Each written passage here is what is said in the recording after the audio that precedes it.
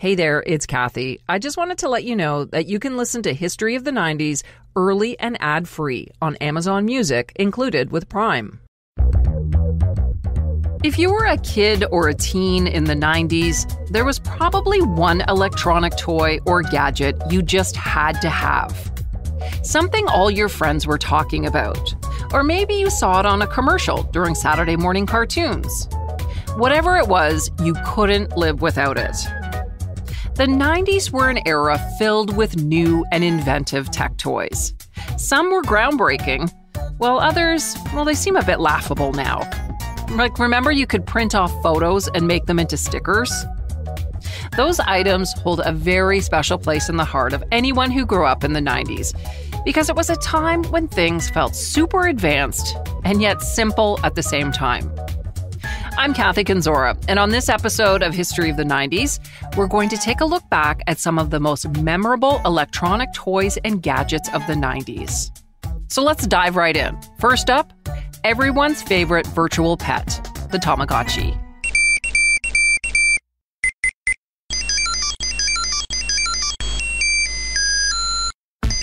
The little egg-shaped gadget took the world by storm beginning in 1996. And before the original fad fizzled out, it became one of the most successful toys in history, selling over 80 million units worldwide. In case you're one of the very few people who didn't experience this phenomenon firsthand, let me give you a brief explainer about the toy. The Tamagotchi is a little plastic egg-shaped gadget on a keychain that's equipped with a monochrome LCD screen where you can watch the life of your digital pet. With a few bleeps and bloops, it hatches from an egg. Then the pet owner uses 3 buttons to feed, discipline, and play with the little guy. Take good care of it, and the hatchling evolves into one of 7 adult characters. Ignore it, and your Tamagotchi wouldn't be so happy.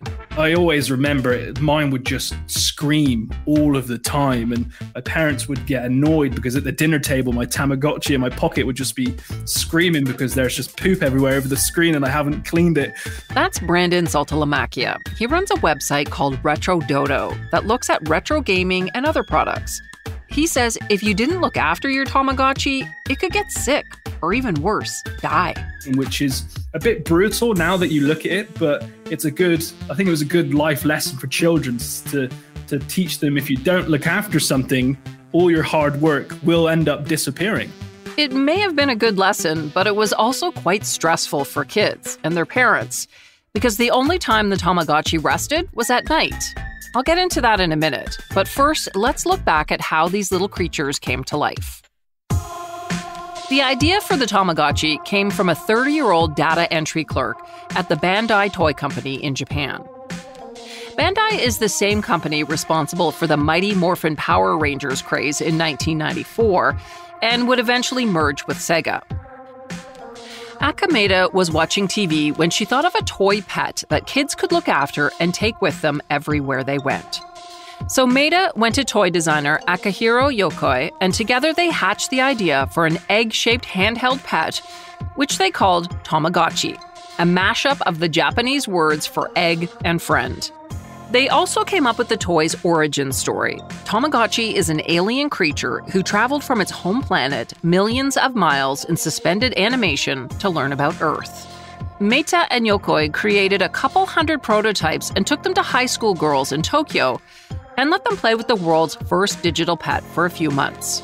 Very smart marketing move, because teenage girls in Japan in the 90s were the trendsetters. Known for their phenomenal ability to create hits throughout something called kuchikomi, or lightning-fast word of mouth that spread to their peers, along with siblings and parents. At the time, it was common for marketing firms to use high school girls in Japan to create booms for clients in industries ranging from automotive to cosmetics. They were the original influencers before social media. After a few months of playing with the Tamagotchis and creating a buzz, the high school girls provided some feedback on improvements, and an upgraded Tamagotchi was finally released by Bandai to the Japanese public in November 1996. The toy was an instant success, selling 4 million units in the first 4 months. which isn't too surprising considering Japan's love of gadgets had been on the rise since the 1960s. George McNamara, a professor at Georgetown University who specialized in Japanese culture, told the Philadelphia Inquirer in 1997 that the Japanese had grown attached to the consumer electronics industry, which lifted them to a world economic power after World War II.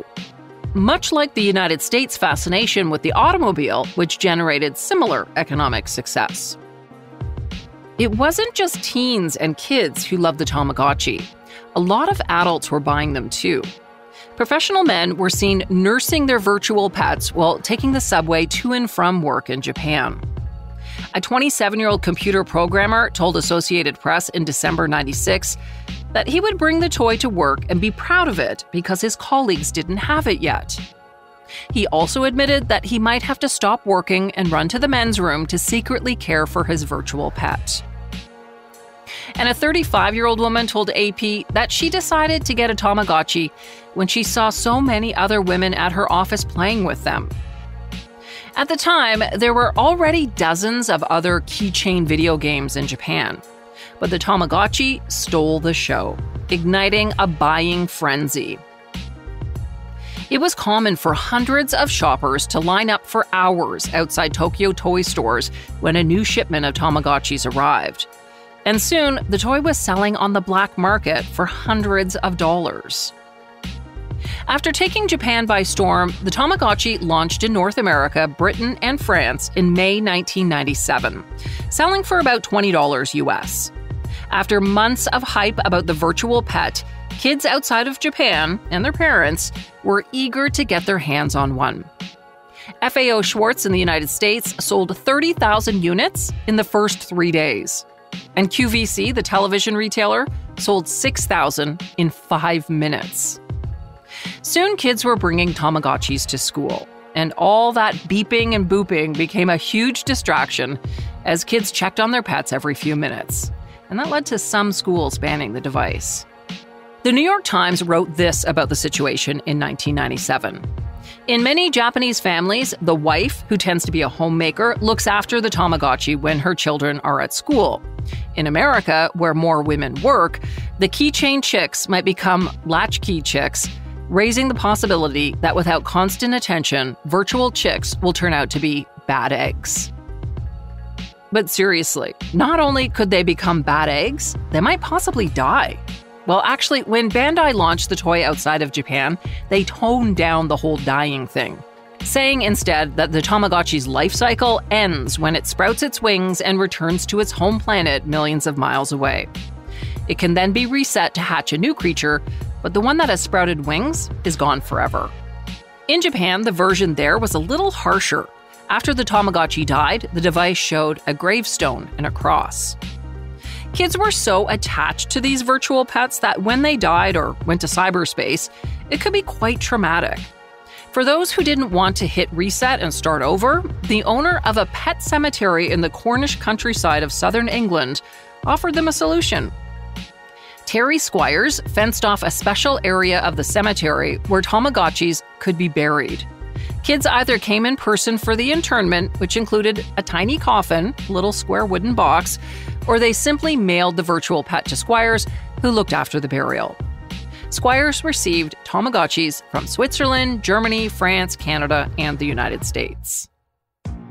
As soon as Tamagotchi launched in the US, there were already knockoffs. Toy makers had been watching the virtual pet craze sweep Japan and got busy making their own versions.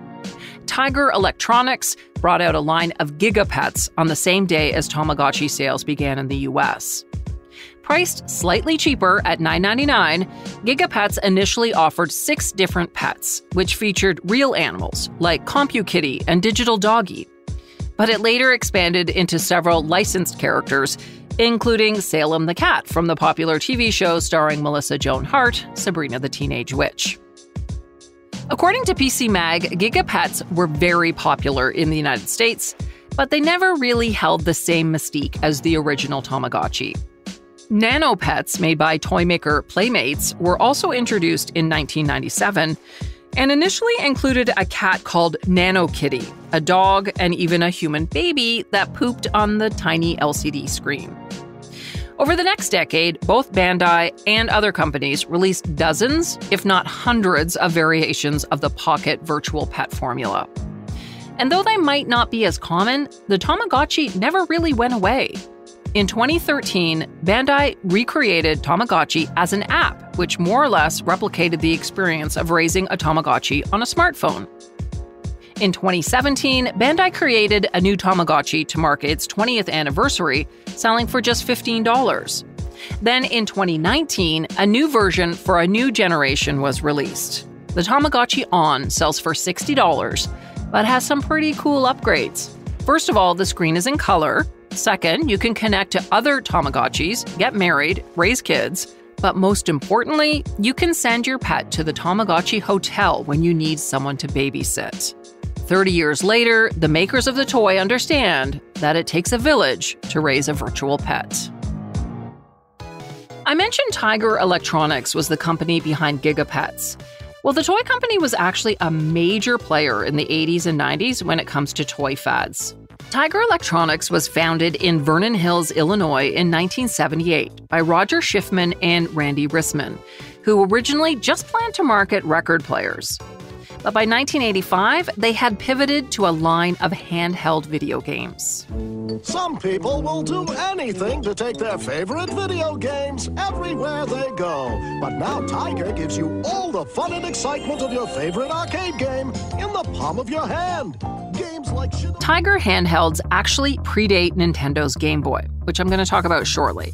But they were pretty basic. They featured just a single game with simplistic controls, a monochrome LCD screen, and tinny sound at best. Despite their simplicity, the Tiger handhelds remained popular through the 80s and into the 90s, even after more advanced handheld video games were released.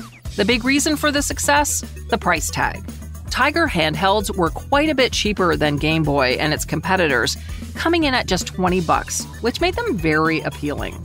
You know, you see it in the store and a kid just can't help but buy it. And in reality, they have a very short shelf life. You know, a kid will play it for a few days and it gets a little bit boring. So then you want to go and buy The Lion King or Sonic or X-Men one, which, I don't know, I can imagine back then was like $20, $30, which you end up buying 3 or 4. You could have just bought a Game Boy with a few games back then. The other big reason for their success was the fact that Tiger licensed just about every major property, from TV shows and movies to sports stars and popular video game brands. So there were dozens and dozens of Tiger handhelds available to purchase. From Sonic the Hedgehog to Mortal Kombat and Street Fighter to Michael Jordan in Flight and The Lion King. Tiger Electronics, which is now a subsidiary of Hasbro, brought back 6 of the Tiger handheld games in 2019. Which means that for $14.99, you can experience some retro gaming exactly as it was 25 years ago. In addition to handheld video games, Tiger Electronics had a ton of other popular electronic toys, including the Talkboy, which actually started off as a movie prop. Plaza Hotel Reservations, may I help you? Howdy do. This is Peter McAllister, the father. Yes, sir. I'd like a hotel room, please. Yes. With an extra large bed, a TV, and one of those little refrigerators you have to open with a key. Yes, sir. You'll need a major credit card upon check-in. Credit card? You got it. You might remember that in the 1992 movie Home Alone 2, Kevin, played by Macaulay Culkin, has a Talkboy. It's this small tape recorder that allows him to modify his voice with a simple little push of the speed control button. Kevin is alone in New York after getting separated from his parents at the airport.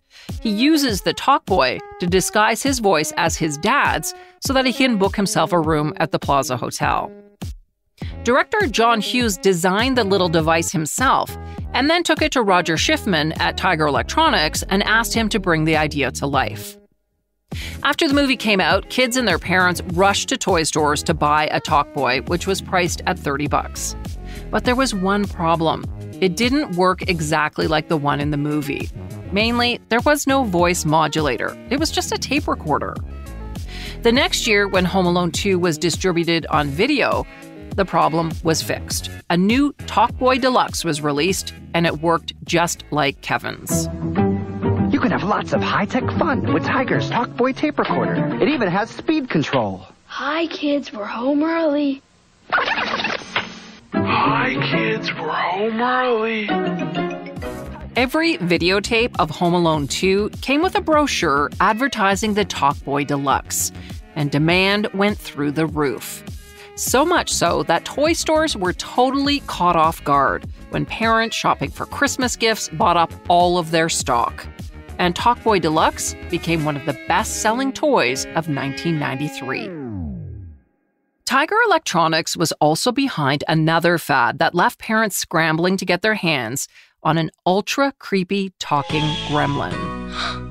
What's that? Me up. It's my Furby. Furby loves you, lavender. Tickle me. Furby, the first gigapet you pet. Pet me. The creators of Furby were actually inspired by the Tamagotchi. In early 1997, David Hampton and Caleb Chung saw the Tamagotchi in action for the first time at the annual Toy Fair trade show in New York. They thought it was pretty cool, but it had one major drawback. You couldn't pet it. So Hampton and Chung began designing an electronic companion you could pet. The working name for the toy was Furball, and it spoke a mishmash of Japanese, Thai, Chinese, and Hebrew, languages Hampton had picked up while serving overseas in the U.S. Navy. They licensed the toy to Tiger Electronics, and the Furball with big eyes and pointy ears hit stores in October 1998. By the end of the year, just a few months later, 1.8 million Furbies had been sold. Parents lined up outside stores for hours to purchase a $30 Furby for Christmas that year.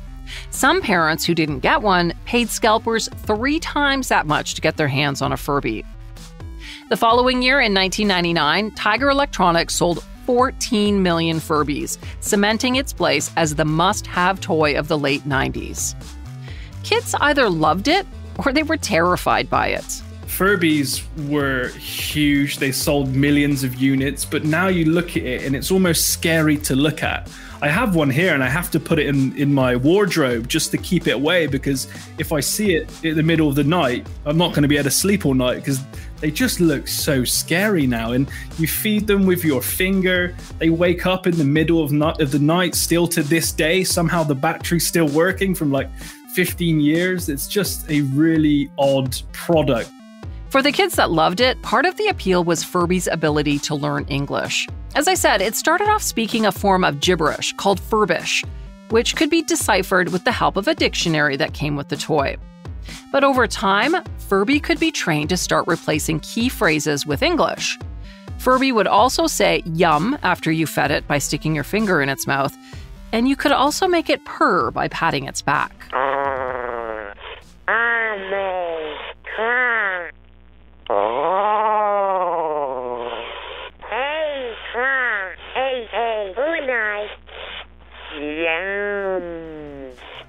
I'm sorry, but that's just terrifying.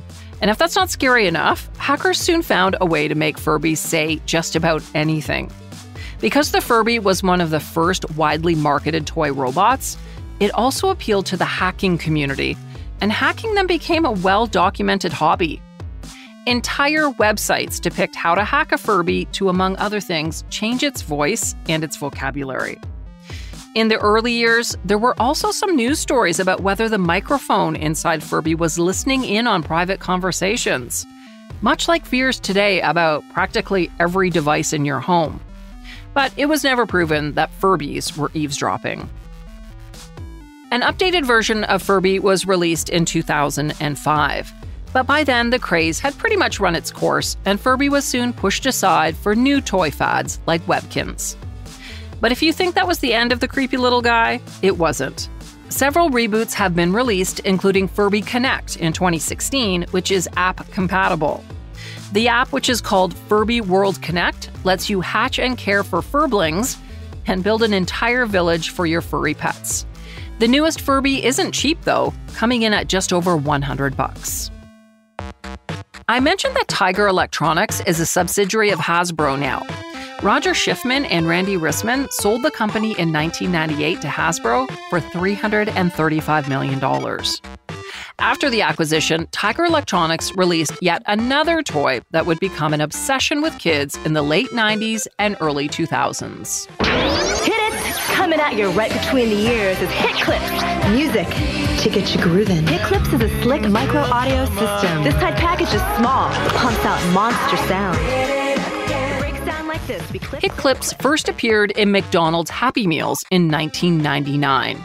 They were called a micro music system and soon became so popular that they were released in toy stores everywhere. Again, if you somehow missed this phenomenon, let me explain. Hit Clips were tiny little memory cards that played 60 seconds of a hit pop song on a little player shaped like a boombox or a CD player. Essentially, it was an early version of digital music, which is pretty cool. But like I said, it only played 60 seconds of the song. So if you really like the song, you'd have to go out and buy the CD to hear the whole thing. It was incredibly annoying, but a highly effective marketing tool for record companies promoting acts like Backstreet Boys, NSYNC, and Britney Spears.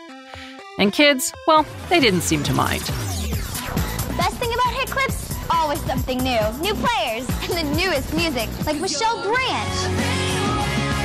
Get the music going. Hit Clips players include one Hit Clips music chip. Other music chips. The clips, which sold for about $4 each, became highly collectible. And the more you had dangling from your backpack, the cooler you were. And what was good about them is that you could, just like Pokemon cards and Game Boy cartridges, is that you could trade them with your friends. Let's say you had a song, your friend had a song, you just trade the cartridge at school and you've got yourself a new song. Well, actually 60 seconds of a song, but whatever, close enough. By 2002, Tiger Electronics had sold 20 million Hit Clips, making $80 million off their latest toy gold mine. Okay, so there were a lot of cool electronic toys in the 90s, but there is one that was more than a fad. It was a revolution. They said it wasn't humanly possible, but now you can have all the power and excitement of Nintendo right in the palm of your hand. Introducing Game Boy. Nintendo's Game Boy was actually released in 1989, but it ruled the 1990s, and it changed the entire concept of portable gaming, creating a baseline for every handheld console that followed. Game Boy was created by Gunpei Yokoi. The Japanese video game designer previously developed Nintendo's Game & Watch handheld device, which was sold from 1980 to 1991. Like the Tiger handhelds, the Game & Watch featured a single game, but also a watch function.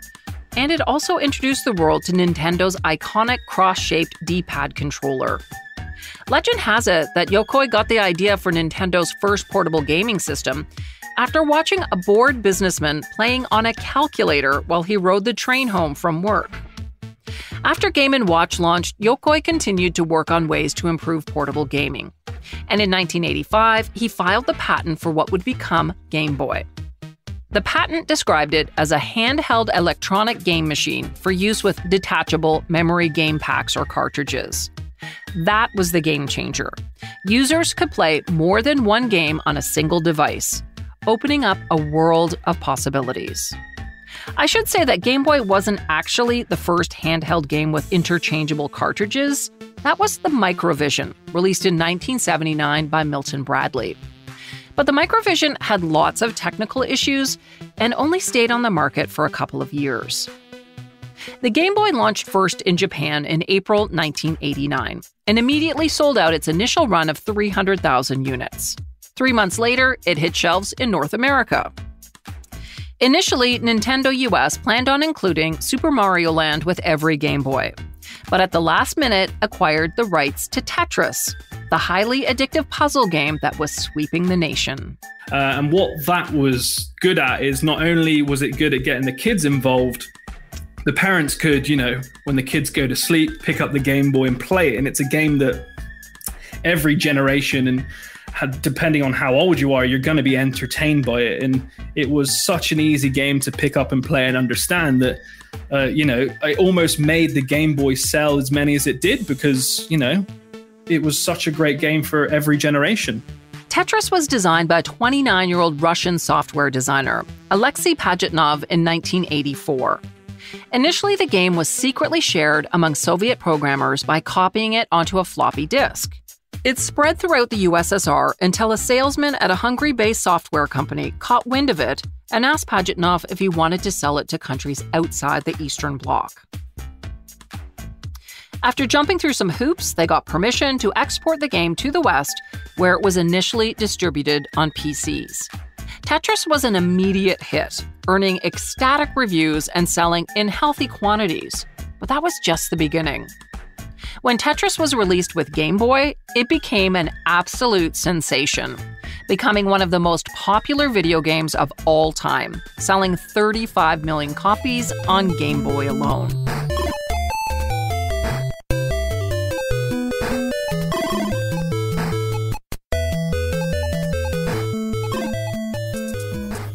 Anyone who's played the Falling Blocks puzzle game knows it's super addictive. And apparently when it was first released, people spent so much time in front of screens playing Tetris that they developed a weird side effect. Even after they stopped playing the game, they could still see images of falling pieces when they closed their eyes. Some people even saw Tetris tiles in their dreams. This became known as the Tetris effect, and in recent years it has come to apply to other games that people play for extended periods of time, also called gaming-induced pseudo-hallucinations or game transfer phenomena. The original Game Boy wasn't super high-tech. In fact, it contained a dated 8-bit microprocessor with a tiny 2.5-inch monochrome screen, which meant graphics were limited to shades of gray on a dull green background. That's because Yokoi had a very unique design philosophy, which he called lateral thinking with withered technology. It essentially meant using cheap, readily available components in interesting ways. And that was the key to success for Game Boy. Let me explain. Because Game Boy didn't have expensive hardware and battery-zapping color displays, it was a truly portable gaming system that you could take with you and use for a long time. In fact, a Game Boy could survive 30 hours of playing on just 4 AA batteries.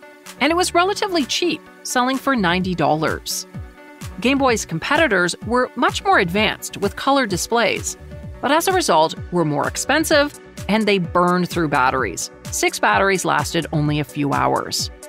Take the Atari Lynx, released just a few months after the Game Boy. It was technically superior in almost every way. It had a backlit color screen and it was based around 16-bit architecture, but at $180, the Lynx cost nearly twice as much as the Game Boy. Sega's Game Gear was released the next year in 1990 and was a bit cheaper than the Atari Lynx at $150, but it was notorious for its short battery life. When Nintendo launched Game Boy in the US, the company had a $20 million marketing plan, which was a lot for a company which was known for being pretty frugal.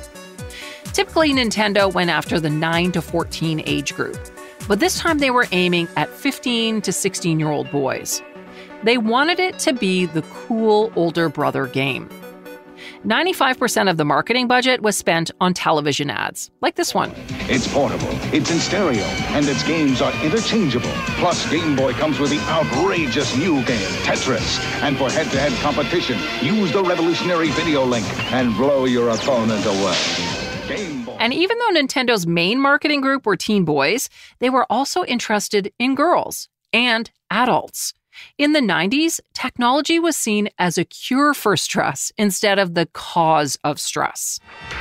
The adult world is designed to keep us moving. And while this may make us more efficient, it's not exactly a party. Luckily, technology has produced a cure. It's called a Game Boy, the personal game-playing system from Nintendo, with lots of sports, action, and puzzle games to choose from. And it comes with a puzzle game, Tetris. It could change your outlook.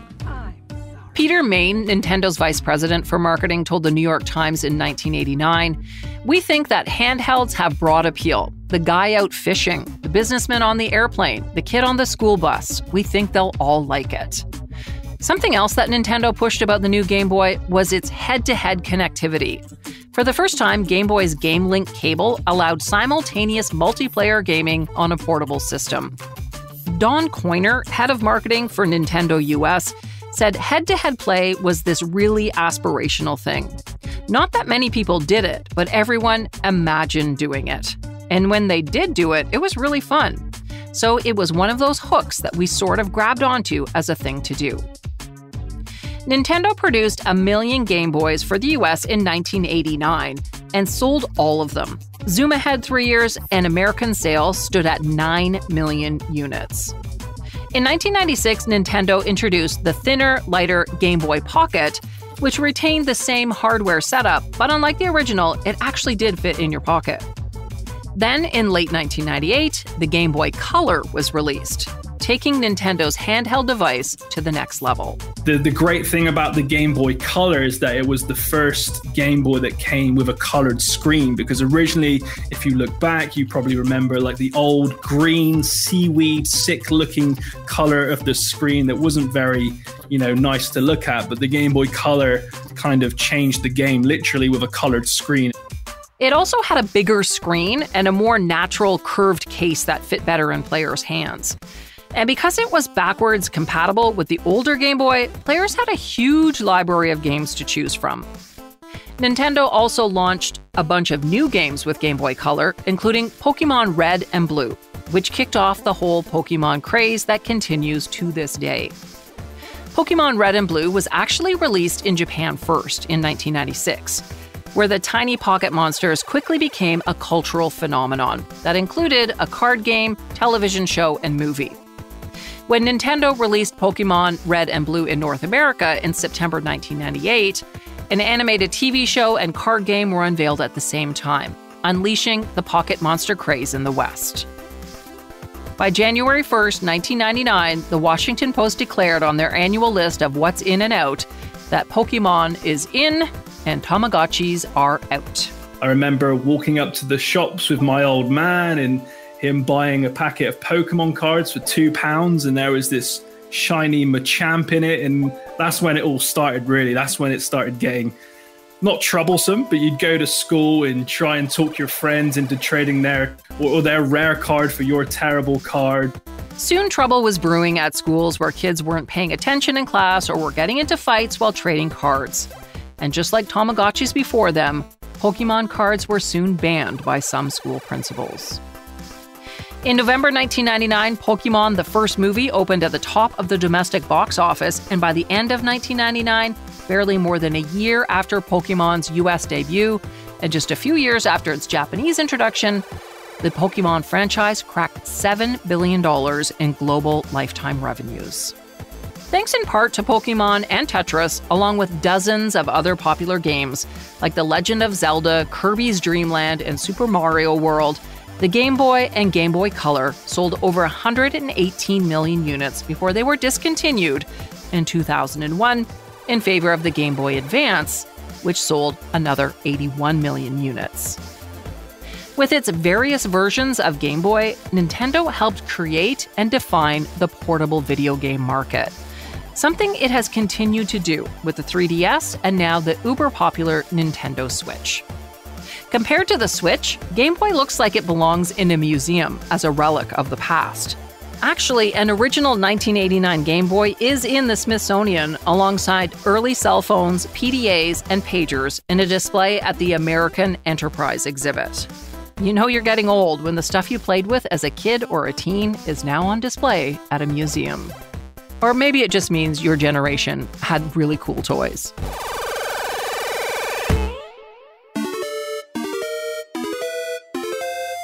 Thanks for joining me on this look back at some of the greatest electronic toys of the 90s.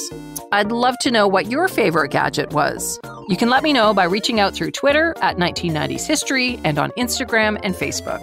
Or send an email to 90s@curiouscast.ca. That's 90s@curiouscast.ca.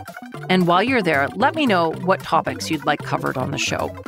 Thanks to Brandon Saltalamacchia for taking the time to talk to me about some of his favorite 90s gadgets and toys. If this topic is something you want more of, make sure you check out his website, retrododo.com. I'll put more info about Brandon in the show notes. This episode was hosted and written by me, Kathy Kenzora. Dila Velasquez is our producer, and Rob Johnston is in charge of sound design and final production. See you next time for more history of the 90s.